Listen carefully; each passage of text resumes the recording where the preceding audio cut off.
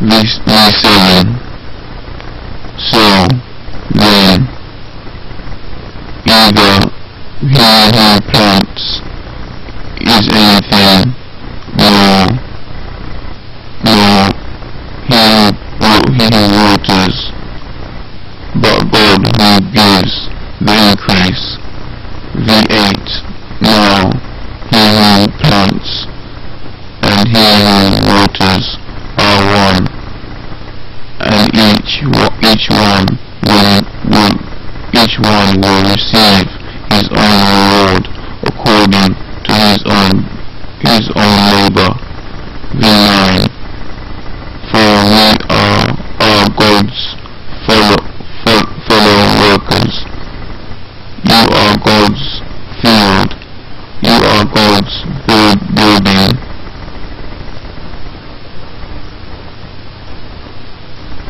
V10.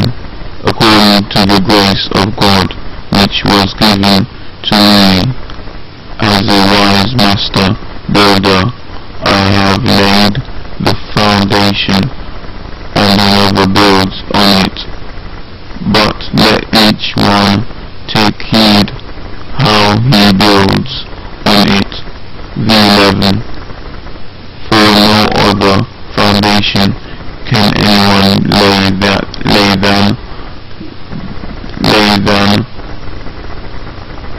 than that which is laid, which is Jesus Christ. V12.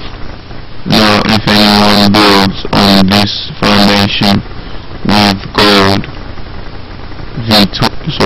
silver, precious stones, wood, hay, straw. V13. Each one's work will become clear, for the day will declare it, because it will be revealed by fire, and the fire will test each one's work of what sort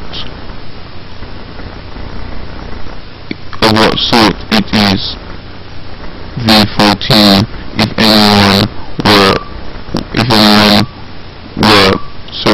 anyone's work which he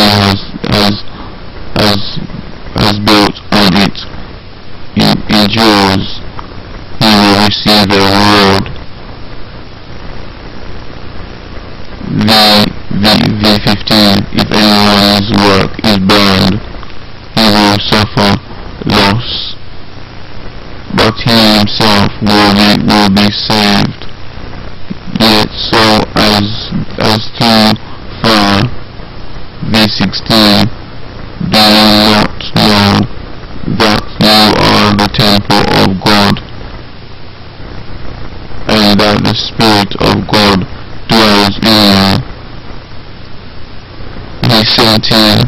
If anyone defiles the temple of God, God will destroy him, for the temple of God is holy, which temple you are. V18. Let no one deceive himself. If anyone among you seems to be wise in this age, let him become a fool, that he may become wise. V19.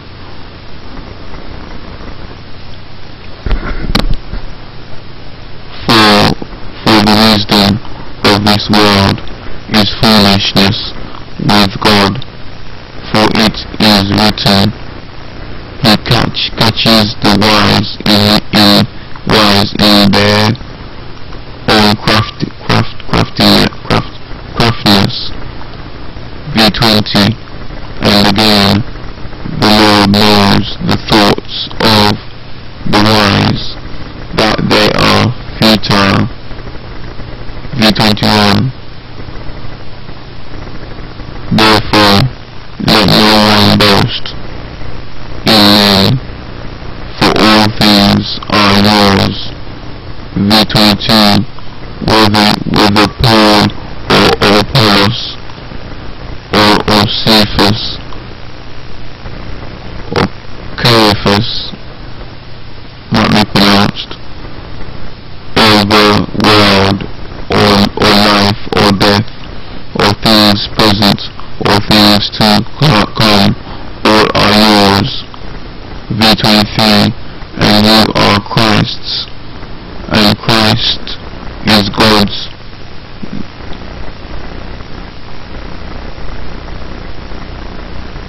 And Christ is God's.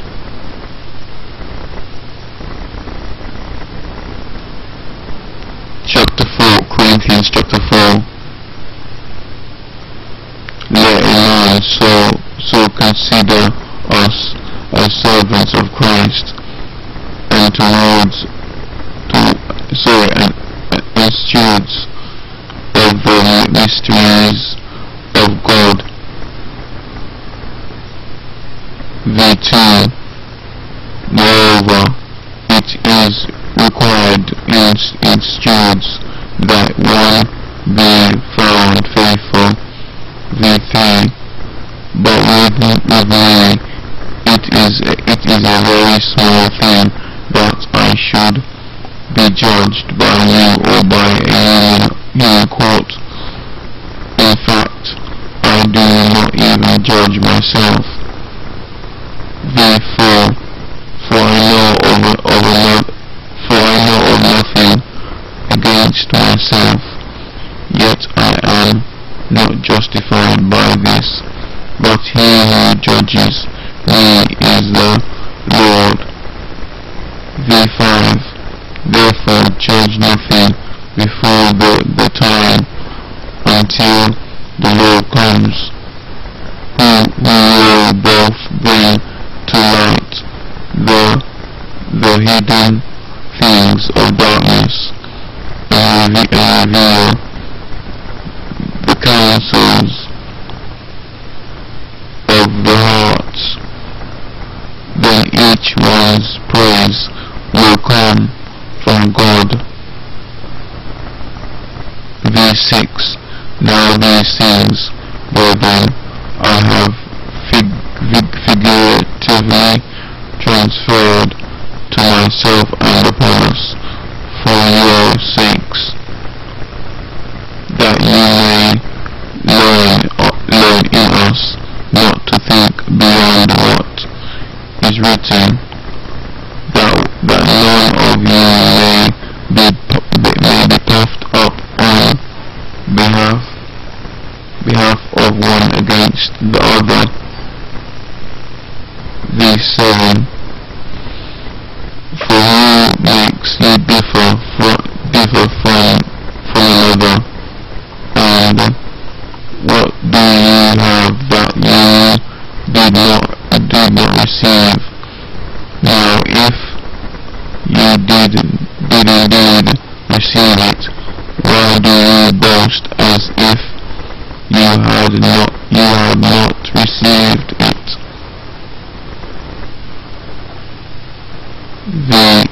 V8. You are already full. You are already rich. You have reigned as kings without us. And indeed, I could wish you did reign, that we also might reign with you. V9. For I think that God has displayed us, the apostles, last as men condemned to death, for we have been made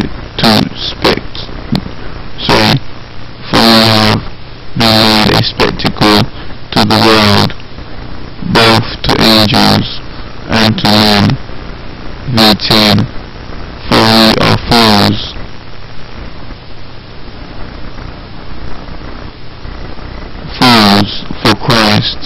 for Christ's sake, but you are wise in Christ. We are weak, but but you are strong. You are distinguished, but we are dishonored. V11. To the present hour we both hunger and thirst, and we are poorly clothed, and beaten, and homeless. V12. And we labor, working with our own hands, being revealed, we bless, being persecuted, we endure. V13.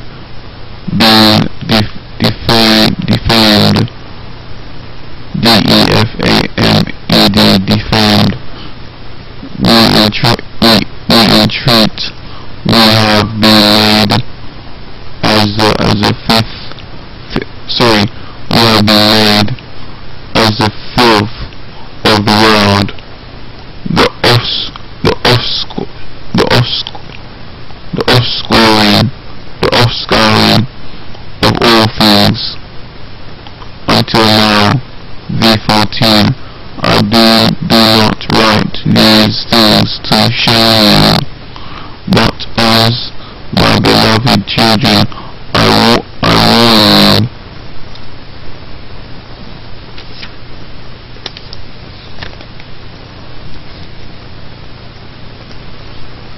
So we go to chapter 7. That's why we're finishing on Corinthians, or 1 Corinthians. V15. Yeah, V15. For through, wow, this is testing 1 2 3. Bear with me.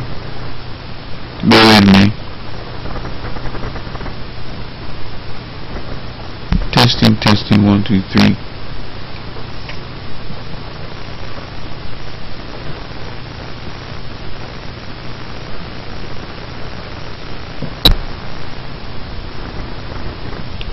For through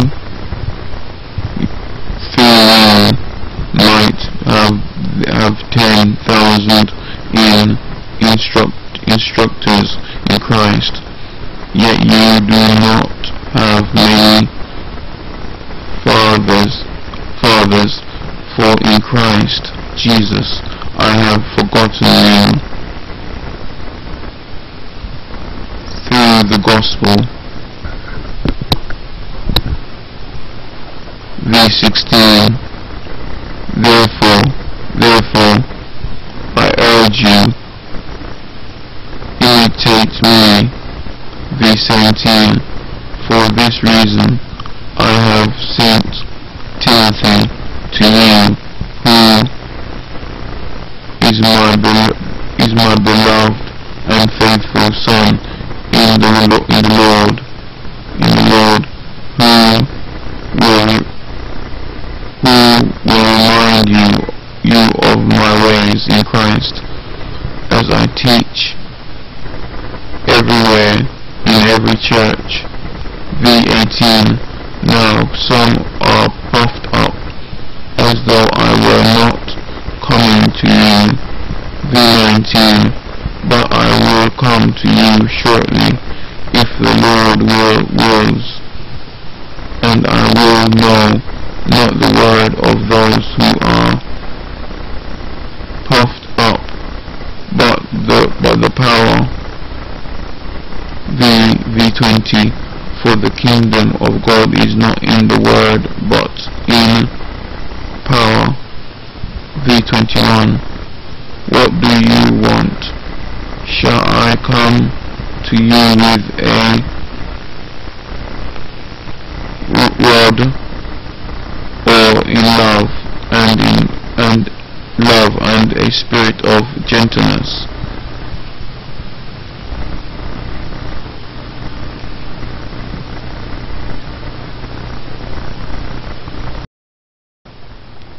chapter 5 Corinthians. It is actually reported that there is sexual immorality among you, and such sexual immorality as is not even named among the Gentiles, that a man has his father's wife.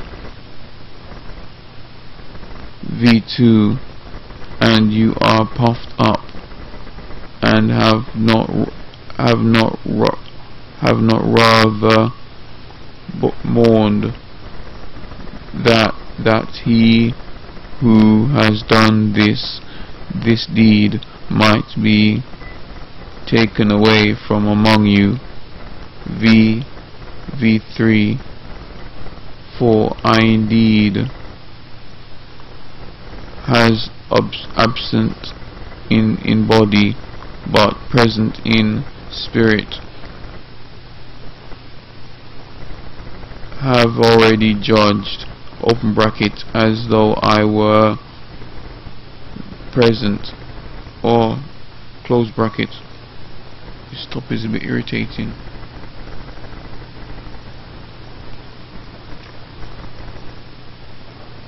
Him who has so done this deed. V4.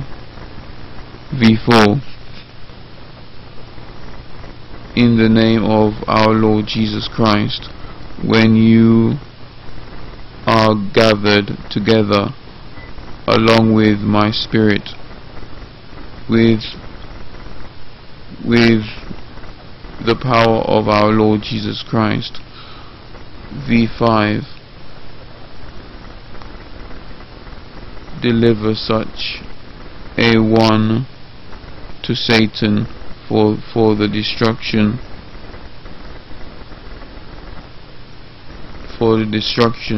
of the flesh, that his spirit may be saved in the day of the Lord Jesus. V6. Your glorying is not good. Do you not know that a little leaven leavens the whole lump?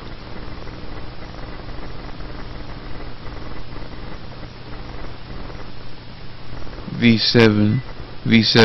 Therefore purge out the old leaven, that you may be a new lump, since you truly are unleavened. For indeed Christ, our Passover, was sacrificed for us. V8. Therefore let us keep the feast, not with old leaven, nor with the leaven of malice and wickedness, but with the unleavened bread of sincerity and truth. V9. I wrote to you in my epistle not to keep company with sexually immoral people. V10. Yet I certainly did not mean with the sexually immoral people of this world, or with the covetous, or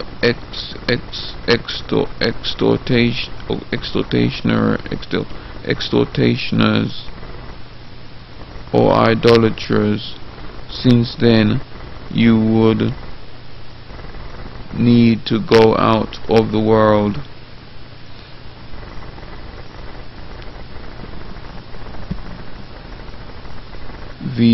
V11. But now I have written to you not to keep not to keep company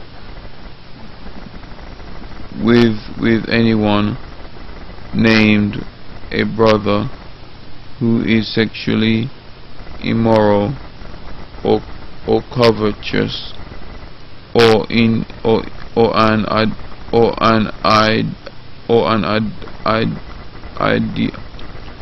idolater. I can't say that word although it's common. Or idolater, or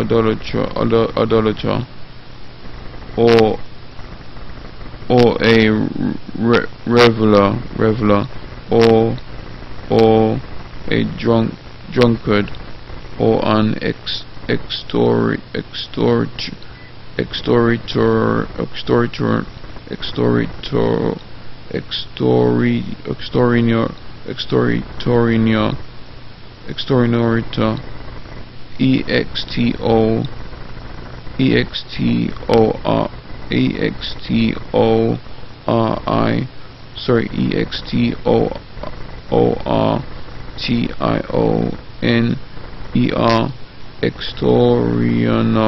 extortioner, not even to eat with such a person. V12. For what have I to do with judging those also who are outside? Do you not judge those who are inside? V13. For those who are outside God judges. Therefore put away from yourselves the evil person. V6. Dare any of you, having a matter against another, go to law before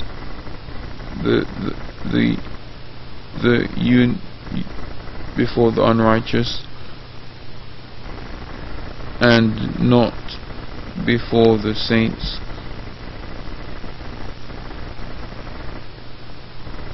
Sorry, I just basically missed a bit. Sorry, not missed a bit, but I missed saying the chapter. We're now on chapter 6. From dare any of you, having a matter against another, go to law before the unrighteous, and not before the saints. So yeah, carry on now. On V2. Do you not know that the saints will judge the world? And if the world will be judged by you, are you unworthy to judge the smallest matters? V3. Do you not know that we shall judge angels? How much more things that pertain to this life? V4. If then you have judgments concerning things pertaining to this life, do you appoint those who are least esteemed by the church to judge? V5. I say this to your shame. Is it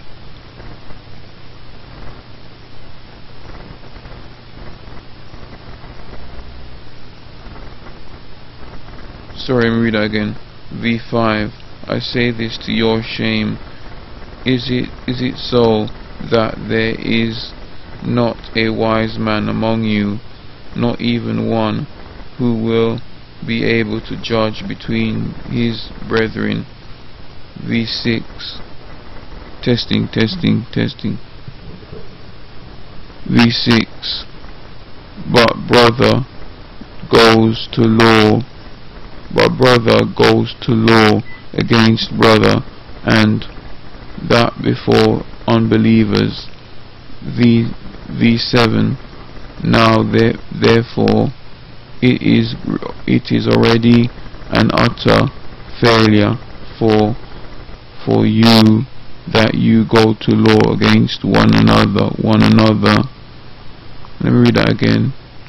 Now therefore it is already an utter failure for you that you go to law against one another. Why do you not rather accept wrong? Why do you not rather let yourselves be cheated? Because of pride. V8. No, you yourselves do wrong and cheat, and you do these things to your brethren. V9. Do you not know that the unrighteous will not inherit the kingdom of God? Do not be deceived. Neither fornicators, nor idolaters, nor idolaters,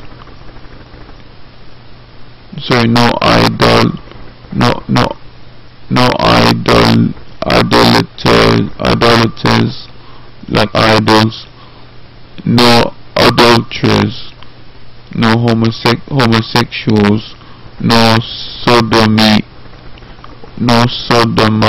Sodomites is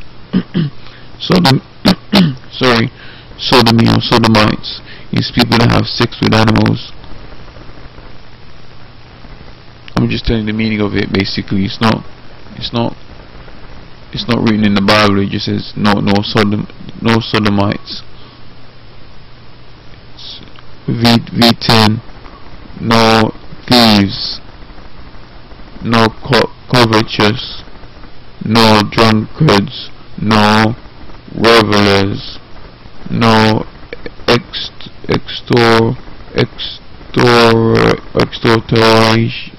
extortioners will inherit the kingdom of God.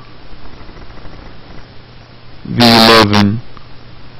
And such were some of you, but you were washed, but you were sanctified, but you were justified in the name of the Lord Jesus, and by the Spirit of our God. V12. All things are lawful for me, but all things are not helpful. All things are lawful for me, but I will not be brought under the power of any. V12, V13. Foods for the stomach, and the stomach for foods, but God will destroy both it and them. Now the body is not for sexual immorality, but for the Lord, and the Lord for the body.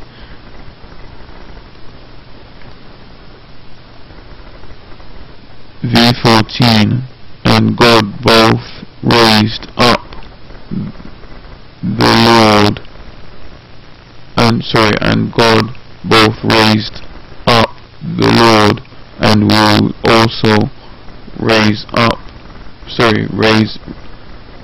me read that again. Sorry about that. And God both raised up the Lord, and will also raise us up by His power.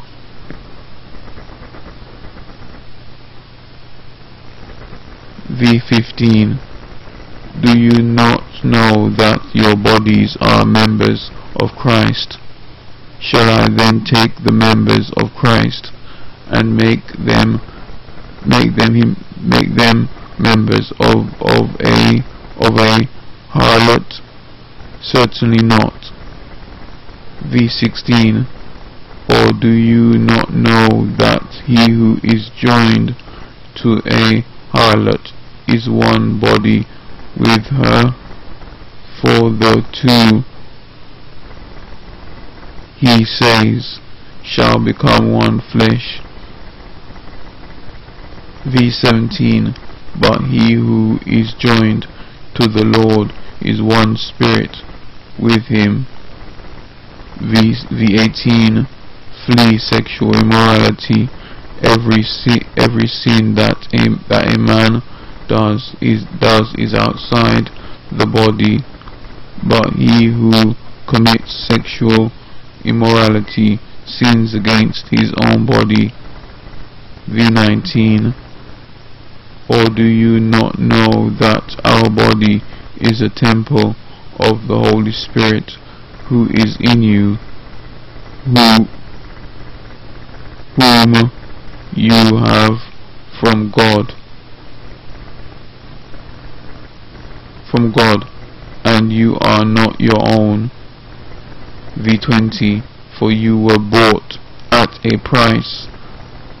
Therefore glorify God in your body and in your spirit, which are God's. And that's it. Next up Corinthians chapter 7. Let me give you the meanings of chapter 6, Corinthians chapter 6, towards the end, where it talks about idols, about wrongdoers, basically people that are unrighteous. So the meanings. So let me start from the top part, where I think needs the definitions. Like revelers is spelled R-E-V-I-L-E-R-S, revelers. I couldn't really find a proper meaning for it, and I tried to look it up, it wasn't really giving me a proper common language, common name for it, because it says, for example, it says to assail with contemptuous or opprobrious language, address or speak of absolute abuse. Oh yeah, it says here anyway, it says address or speak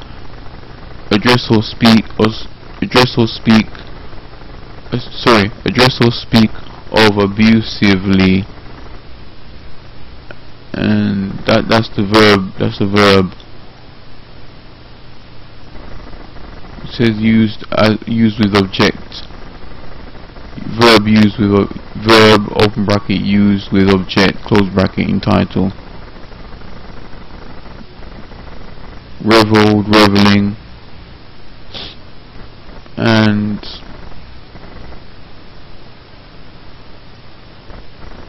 this, yes, the second part of it says to speak abusively, and another one synonymous, abuse, vilify, vituperate, berate,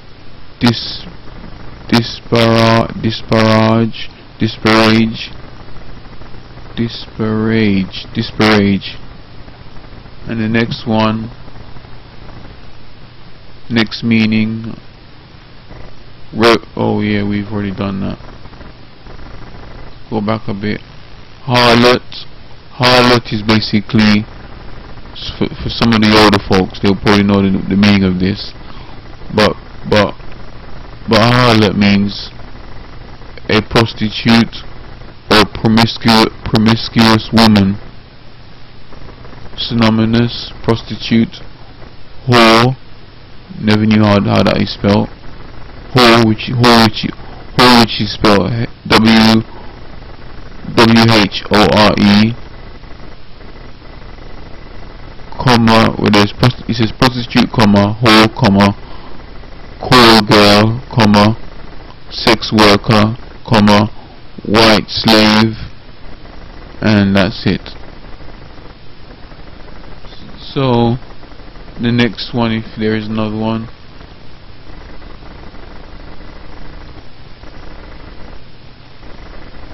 okay, that one's a bit odd. Yeah, I think that's really it, yeah, for this chapter. So like I said before, chapter 7's next in the next video. Corinthians chapter 7. Sorry. So yeah, this is a short video, as you can see, because I only really read 5 chapters each time, and it depends on how much word is in there, but usually I try and aim like 5 chapters each time. But you know, if it's too much in that chapter, too much word, what I'll do is I'll bring it close to an hour and then end it there if I can. But yeah, this is all, that's all for now in this video and in this chapter. So God bless, take care, peace with you, bye for now, ciao.